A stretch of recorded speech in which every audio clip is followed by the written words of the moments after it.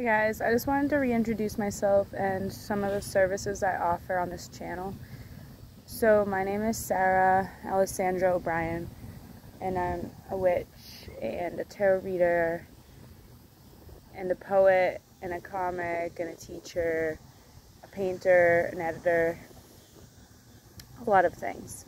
A bartender, I don't know what else right now, but like a lot of things. And what I care most about is just like using my gifts to help others and bring more joy and hope to the world, because especially right now we're in a very like dark energy as a human people, and I try to use my talents to uplift people. I've had a lot of success with it so far, but I don't feel like I'm like really working on the scale I need to be working on. So I want to like level up a bit and try a little harder and see how much of an impact I can make when I make more of an effort, right? So I offer tarot readings right now.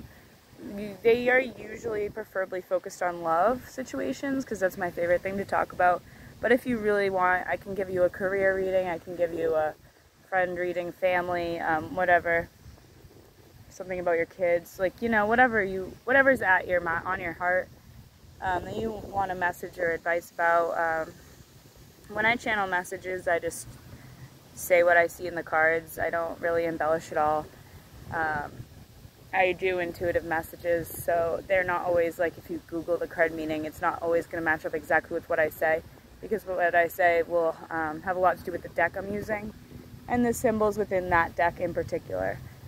Another thing, when I read tarot, I do it through God, so like I am not doing it from a dark place. I'm doing it from a place of light energy, from angel energy, from your spirit guides, from your guardians, and from God.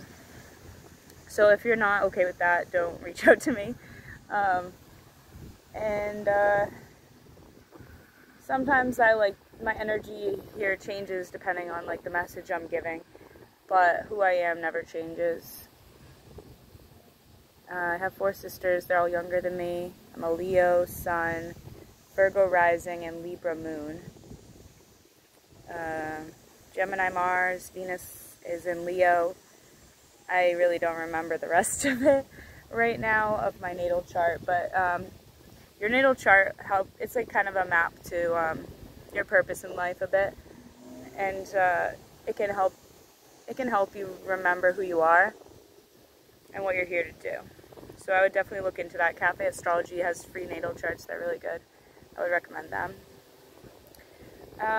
Right now I don't really offer monthly zodiac readings because I used to give those for free every month on this channel. But I think I will just, if someone wants a sign-specific reading, they're going to have to pay me for it now. I just don't have the time at this point. I'm working full-time and doing a lot of other things, side hustles type things, and also like pursuing comedy, pursuing my poetry and all that. So I don't really have a lot of time to give to that, time and energy, without compensation at this time. So if you want a sign-specific reading or, you know, something akin to that, just reach out to me and I can work with your budget on that. Sorry, I'm watching a beautiful bird glide over the water. It's very nice. Yeah, I'm just taking a walk. I'm probably gonna go play music bingo with some friends, and then I should probably get to sleep early because I have to teach in the morning. I hope you have a beautiful evening wherever you are.